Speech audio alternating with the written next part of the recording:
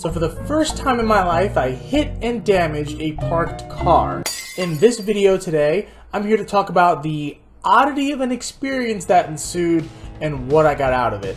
Be sure to like and subscribe and hit that bell to hear the notifications. So Las Vegas is in phase 1 currently, which means restaurants are at 50% capacity. So me and my buddies went to a pizzeria, and while I was leaving the pizzeria, I was not paying attention to my rear view, and my hitch hit the back of another person's pickup truck. So as many stories go in this situation, people usually hit and run, drive off, not even leaving so much as a note to let somebody know they just hit their vehicle. I didn't even entertain the thought of running away and not saying anything. So I got out of my truck, found the gentleman who the truck belonged to, so we took pictures, exchanged information, and I let him know that I have a mobile vendor that can actually come to his house and repair the bumper. Shout out to Bumper Man Las Vegas. Long story short, Bumper Man came to this gentleman's house, repaired the bumper, and it looked brand new. So the reason why I'm making this video is not to boast about how great of a human being I am, but to share you the experience that happened afterwards.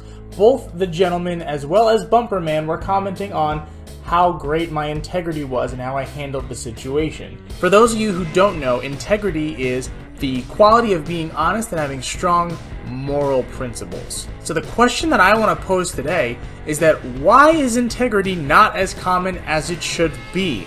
I break it down into 2 main points as to why I did what I did in the situation and why it is important for you to uphold integrity. So point number 1 is to be the difference. Don't mix yourself up in the crowd of statistics of, oh, most people would have hit and run. Oh, most people aren't as honest.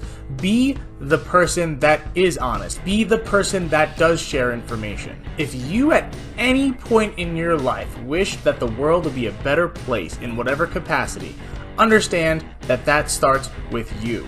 World peace can be great, but with each person doing an act of kindness and upholding that integrity, doing the right thing, being the difference, that's what changes the world. So my audience, the people who watch my videos, the ones trying to better themselves, you, the one who's already liked this video and subscribed to my channel, you are the ones who want to make a difference in yourself because you see value in being a better person to help make the world a better place. If I'm wrong, please feel free to comment your opinions below. And if you're still wondering why, I get into point number 2, which is to restore faith back into humanity.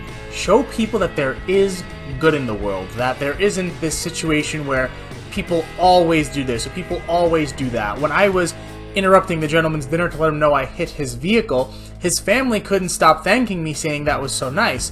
Now in my head, obviously, no, it was not nice, I just hit your car. Having a few days to breathe, I realized why they were thanking me so much. It's because now they actually have situations where they can say, oh, people always hit and run, people always aren't honest.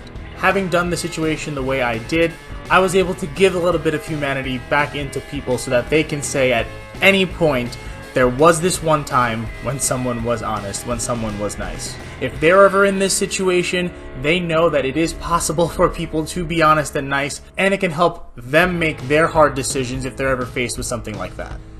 Whew!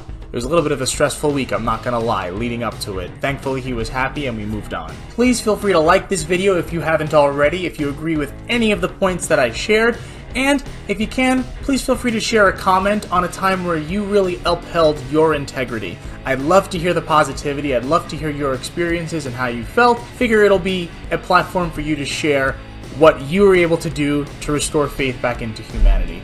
Until next time, we'll see ya.